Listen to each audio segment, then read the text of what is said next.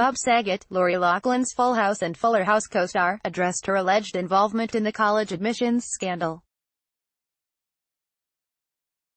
Bob said, "You love who you love in your life," and also referenced Candace Cameron Bure's recent speech in defense of Lori.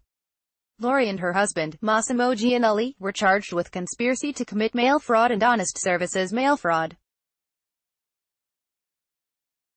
Lori and Mossimo are expected to appear in court on April 3, ever since news broke that Lori Loughlin was charged in the massive nationwide college admissions scandal. Her fellow Full House, Fuller House co-stars have been relatively quiet on the matter.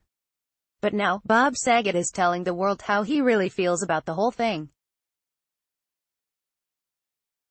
Bob, who has been working with Lori since 1987, made it clear when TMZ stopped him in Beverly Hills last Thursday that he still very much cares for his co-star, despite her alleged involvement.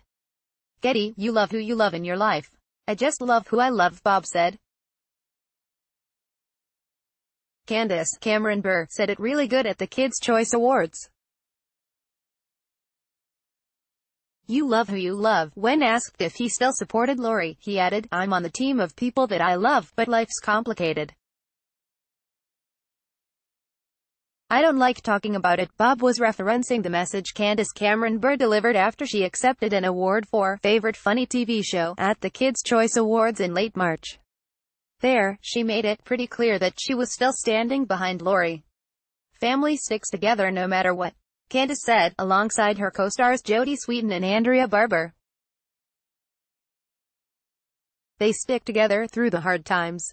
They support each other. They encourage one another. They pray for each other, and they stand by their side no matter how tough it gets.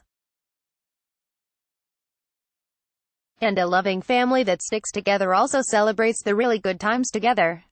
In light of the indictment against Lori and her husband, Mossimo Giannulli, Lori was promptly dropped by Hallmark. Days later, reports that she was not returning to play Aunt Becky in the fifth and final season of Fuller House also surfaced.